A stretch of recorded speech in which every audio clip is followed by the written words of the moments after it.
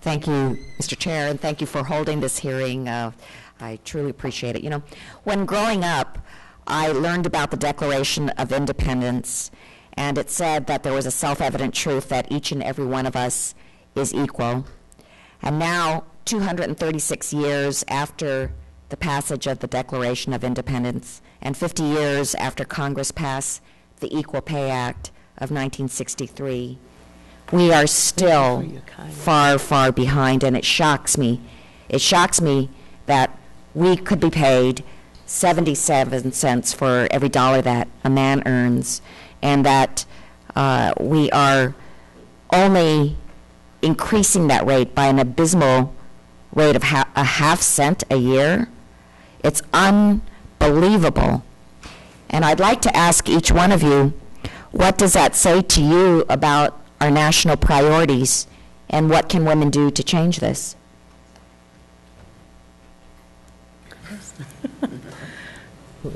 I'm not even sure where to go where it comes to priorities. We make up half the nation. We raise the children. We change the world. If it made sense to me, I probably wouldn't be here fighting it. You know, it's immoral. It should be illegal. It's unconscionable. And I think what happens oftentimes is that people appeal to your sense of community, or your to try to say, take one for the team, sacrifice a little, because we know that that's what women do. And unfortunately, oftentimes it's done to our detriment. So I'll let you guys take it. And I would agree with that. You know, so many times you're told things like, well, you know, you're still new, you need to earn it. Here's the steps you can take.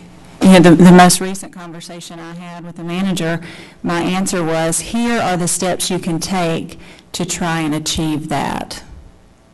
It was not a discussion of why others have achieved that by doing the same thing I've done. It was, here's what you can do. And you know, you're part of this team, you're part of this family. We do this for the good of the company and the good of our patients. But at the end of the day, we all do what we do for a paycheck as well. Mm-hmm. And you know, to be paid less than a man for doing the same job it's irresponsible, number one. It's very irresponsible, and it is unconscionable. You know, I think the other thing is, you know, look at my age when I started working for Novartis. I was 25 years old. I had no idea the world could be so harsh. Mm-hmm. You know, I thought we lived in a modern time when things like that did not happen. You take it for granted. We live in the United States. What do you mean they can pay a man more for doing the same job? Absolutely not. That would be archaic. But it happened, and so it takes you a little bit of time to think, you first think, is this really happening? Is this what I'm seeing? You start trying to justify, well, maybe he did something that I didn't do that I don't know about.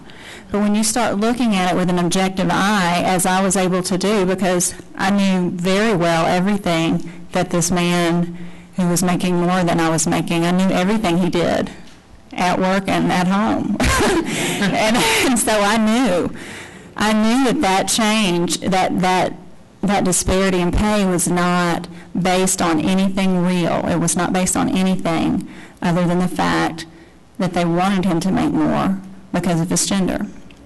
And outside of the pay issue, it's just the crazy making that it does to you when you're sitting at home trying to evaluate why this is the case when it's so wrong.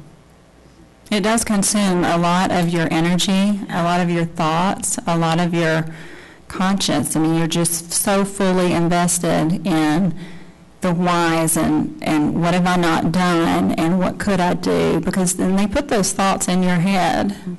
It's never their issue. It's always something that you could do better or something you need to do to earn that equal pay.